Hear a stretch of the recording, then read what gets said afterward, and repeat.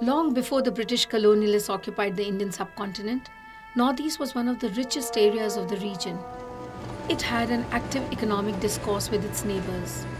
Land and river routes were taken to travel to as far as Kashmir. It had traditional links with Nepal, Tibet, and China. Assam and other areas of the Northeast had one of the highest per capita income.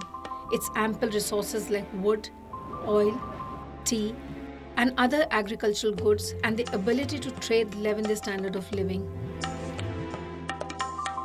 The northeastern region was a kind of meeting point surrounded by different countries. When India attained independence, when the partition took place, actually the entire northeastern region was reduced to a landlocked cocoon, and all our traditional trade, commerce, the linkages got disrupted. That affected the growth of Northeast. Due to its geostrategic presence, the government did not really build any industry in these parts. War with China in 1962 built a case for not developing this region. Expectedly, there were very few employment opportunities. It set off a vicious cycle of lack of development and insurgency. In 1991, Indian government shed much of its Cold War baggage and began putting together the forgotten pieces of an old jigsaw puzzle. Maps of disused road and rail links, old river routes that kept Northeast integrated with rest of India and other countries in its neighborhood were revived.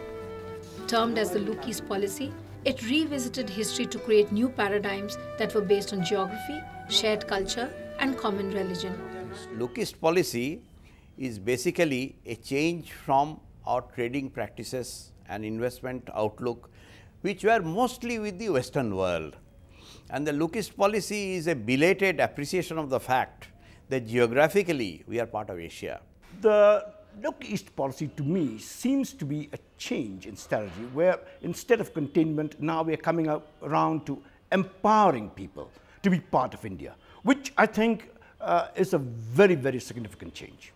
India's Look East policy was premised on the belief that Northeast shares 4,500-kilometer long border with neighboring countries and is joined by just a 37-kilometer corridor with India. Therefore, it made more economic sense to trade with neighbors rather than the mainland. The Look East policy is a grand vision that envisaged not only seeing Northeast as the entry port to the rest of the Southeast Asia, but also a recipe for the revival of Northeast. There is a greater clarity in this vision this time, after it was initiated in the early 90s. A Look East policy could only work if it brought development to the neglected Northeast. It also involved creating an educational infrastructure comprising of colleges, technical institutes, and vocational schools that could channelize the youth into productive activities and wean them away from the path of violence. For any region to develop, it is important to know your own strengths. The same holds true for Northeast. It has a large mass of English-speaking people that can easily be used in BPOs and the hospitality sector. We are good in English speaking, we are good in IT. Northeast has a tremendous, huge electricity generating capability and potential, which I'm sure will be very much beneficial to Myanmar and Bangladesh. We have coal deposits here. We have so many goods are here, and so many things that our people have the skills, but because of the link is missing, so we have not really been able to possibly flourish.